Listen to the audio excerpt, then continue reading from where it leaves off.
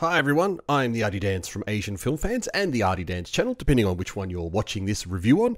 And in this video, we're going to take a look at the Singaporean horror film, Circle Line. So first, let's check out what it's about.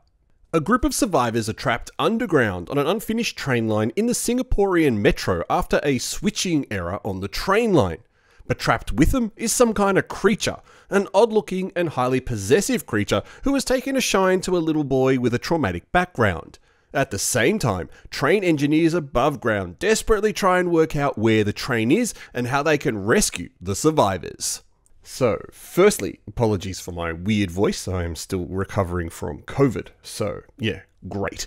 But when it comes to this movie, I watched it a few nights ago, and I have to say, there are some things that I really enjoyed and some things that I really found perplexing about the film. Firstly, I love the whole train setting, and I love the fact that, Singaporean metro has this reputation of being the best metro in the world. So what a great idea to make a horror movie on the world's best metro, second best metro in the world. Novel idea, and it scores a thumbs up from me, but I'm missing something here, and I'm missing the backstory of the monster. Now, I know it happens very quick at the start of the film. You get to see this little baby monster in a lizard tank, and then you see a cut of the people working on the underground when they're told to stop. And I suppose that's the link between the monster and the train line, but there's no real backstory other than that. No real development about what happens. So part of what I found really confusing about this film was the monster in general and the purpose it played in the film. And in fact, what was it? It's got this strange kind of mouth here that looks like some kind of, heavy machinery, compacting like that, some kind of digger. And then that's compounded by some really strange effects in the film. So there's a real weird blend of CGI that looks really bad, and then what appears to be puppetry. I think it's puppetry, and maybe I'm wrong. Maybe just the close-ups are really good CGI, but because some of the movement of the monsters are a bit too smooth to be puppetry. But the close-ups actually look good. Good detail in the skin and the kind of face of the monster. But when you see far-out shots or action shots of it, it really doesn't look that good.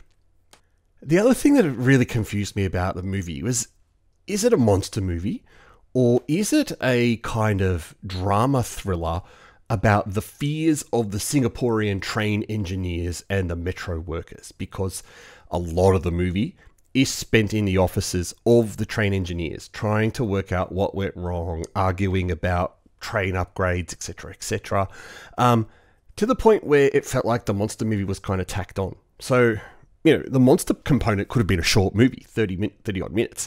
And then they've just tacked in this other bit about, the engineers arguing over the top of it. There didn't really seem to be too much of a link between any of the two. And it is a nice and short movie. So if that's what you're after, if you're after a really short horror film, you don't get much from Singapore. Singapore's horror output's pretty low. And so far, I haven't found anything fantastic. Sorry to say that, Mr. Gilbert Chen, if you're watching. I know we've discussed Singaporean horror movies together before. He's the director of 2359, which is probably one of the highest rated Singapore horror movies ever. But I'm just not feeling it with this film. And it's is it a horror film? Is it a monster film? It's kind of just in the middle of both of them. And if you've got anxiety about trains, if you've got anxiety about taking underground trains and anxiety about them breaking down, I don't think this movie will do anything to fix that anxiety. And which is really odd because the Singaporean train network is just fantastic. So using the ghost rating, which stands for great horror or stupid trash, unfortunately, it only gets 2 ghosts. And the reason I do that is because I do find that the monster backstory is just not detailed enough. And that the movie really doesn't know what it wants to be. Does it want to be a drama about the train network, or does it want to be a cute little monster movie with a social message? There's just no... It's trying to have its finger in both pies and kind of doesn't do both of them really well. And it also leaves itself open for a sequel. And I'm not sure how I feel about movies that leave themselves open for a sequel. But if you've seen Circle Line, what did you think of it? it's nice to see a monster movie from somewhere other than the big countries like Japan and China. So, what did you think of this Singaporean monster horror movie, Circle Line? Leave me a comment below, press like on the video if you enjoyed it, subscribe for more video reviews, and otherwise I'll catch you in the next video.